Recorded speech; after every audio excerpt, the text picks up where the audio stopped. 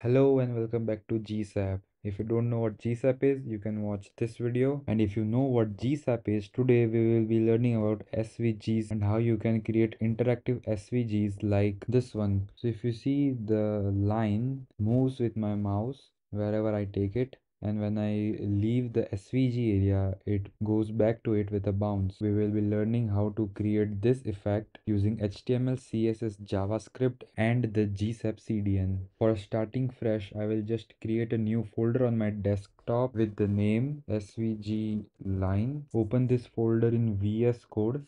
Yes, I do trust everything. And then create three files: index.html, style.css and script.js. First of all, let us add the boilerplate for HTML and add CSS to it with the link tag. Because I used the standard name, it will automatically write style.css and I do not have to change the name. Also, I will add a script tag with the src of script.js to link my JavaScript with my HTML. So initially what we will do is we will create a div with the ID of string. You can give whatever ID you want and create an SVG tag within the ID. Give a height of something and width of something. I will give a height of 400 and a width of 1515.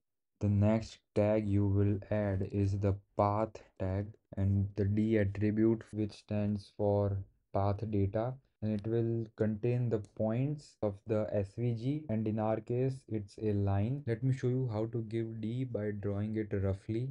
Assume this is your computer screen. In my case, I wrote 1515 so that it takes the entire width of my screen, and I took a height of 400, which is approximately some 400 pixels. So now to write the values of D, the first letter that we write is M, which stands for move to. Move to will take two values for X and Y. Both of them would be in pixels. If you want to see more notations like that, you can go to W3 schools and there are these notations: M for move to, L for Lineto and so on. For the string that we are making today, we will just use M and Q for quadratic Bezier curve. So if I write M and I will give a X of 10, so it will start X from 10 pixels from the left side of the screen, so somewhere over here. Let's say this is X equal to 10, and for the next value, if I say Y of 200 to make it centrally aligned, because I have given the height of 400, half of it would be 200, so 200 would be this line.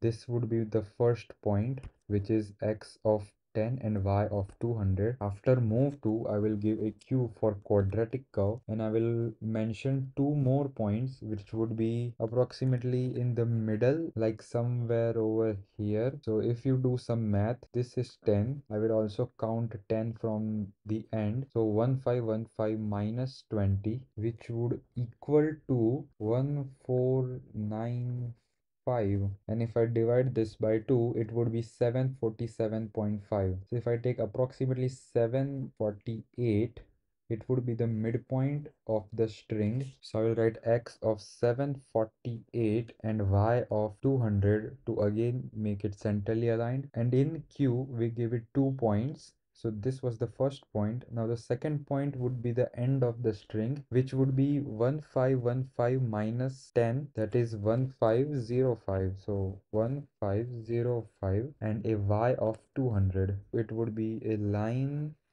something like this: 10 from this side, 10 from this side, and the point that we gave for the midpoint. Now just so that your eyes do not blow up, I will give the background color black. Nice. Now there are a few more attributes of path, such as stroke width. As the name suggests, it would be the thickness of the stroke. So I will give it a 3 stroke color, signified just by stroke of let's say white. There is the line. Now the line is very wide, so I want to pull the line back. For that, I will change the X to 50 and the end 1465. Alright, that's decent. I will also give height and width to the string ID. And if you want to see how much the SVG has covered, I can give a background color of crimson. This is how much screen the SVG has covered. We are just using a line. If you want to see the line go up or down, you can change this Y value to, let's say, 400, so it will start from down and then go up. Let's make this 200 and let's change this to 400 to make a mountain. You may wonder why this is black. That's because whenever an SVG is bent, this needs a fill attribute. So the fill attribute is not transparent in our case. So if you just add a fill of transparent, voila, it's gone. And if you want to see 0, it would be a mountain. Go back to 200 to make it a straight line. Now what we want to do is to select everything in our JavaScript. So I will create a variable of string which will select document.querySelector hashtag string, and I will also store the path that we created in a variable, which is this one, the path data. These are called constant literals. Constant literals just write string in it, but if you want to add JavaScript, you can just create a dollar sign and curly braces and you can write JavaScript in it. So if I just say alert hey, it will show me an alert of hey. Now what we are supposed to do is to add GSAP. So go to your browser and write GSAP CDN. Go to CDN.js and the first link which says gsap.min. Copy the script tag, copy it above your script tag. And this is very important step. You have to copy the GSAP CDN above your script tag or else it will not work. To show you it will not work, so I added the gsap.to tween, selecting string and changing it to background color of cornflower blue. If you see in style.css, the background color is still crimson, but if I go to the website, it is now cornflower blue. Now if I put the script tag above gsap script tag, it will not work. So our goal is to move the string as we move our mouse. So initially what we would like to do is to add a event listener of mouse move, so that when I move my mouse, the line also moves, the string also moves with the cursor. So first of all, let us create a event listener to string. The event would be mouse move, and event listener takes a function after it just so that it works. Let us put an alert. So if I move my mouse, it gives an alert, so it works. You can also pass parameters within this function. So if I pass a parameter of e and if I console log e, it will give me some random values. I mean, they are not random, but what we want from all of this is x and y. For seeing it in action, I will just put console log e dot x and e dot y. It would give me the x and y of everything. If I put my mouse right to the leftmost top, it would be 0 0, but because of the arrow it is not giving me 0, but you can figure it out that it would be 0. And if I move to right, x is continuously increasing. If I move down, y is increasing. Alright, that's all we needed. Remove console log. We will write gsap.to and select svg path. Svg means the svg tag we create. Where is it? Svg tag we created, and within the svg tag there is a path tag that we created. So we have selected svg path. For attributes of any tag, there is attr, short form for attribute, in which you can give attributes of path. Like if I write svg attr, I can change height and width, but as we are talking about path, we will use paths attributes, which is path data. Create an object with d, and path data can be the same thing. As the mouse moves, the middle portion will also move with the mouse to create that guitar like effect. So for that, I will change the x and y of this path. Now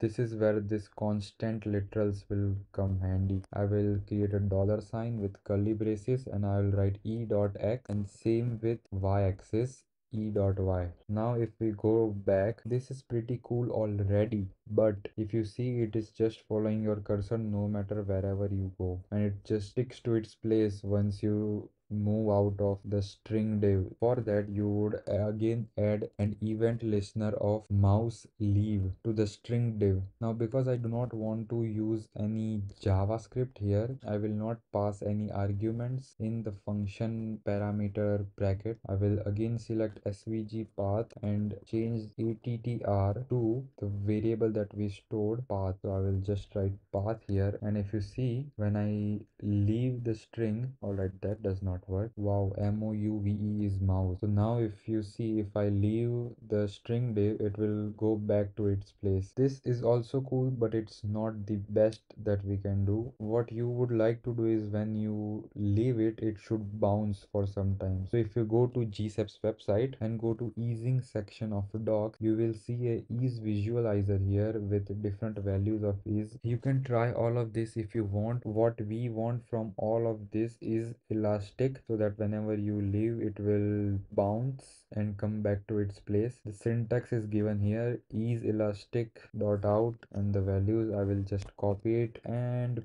paste them with a comma, go to document, and there it is, the bouncing effect. Now if you want some delay for this to follow, you can also add a duration of 0.5 to create some delay.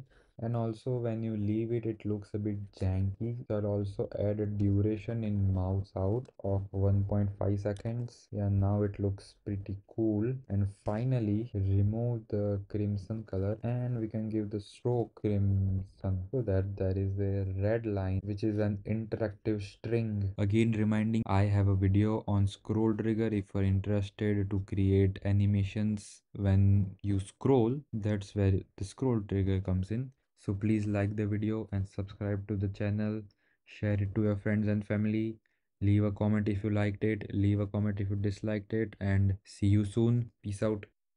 Peace.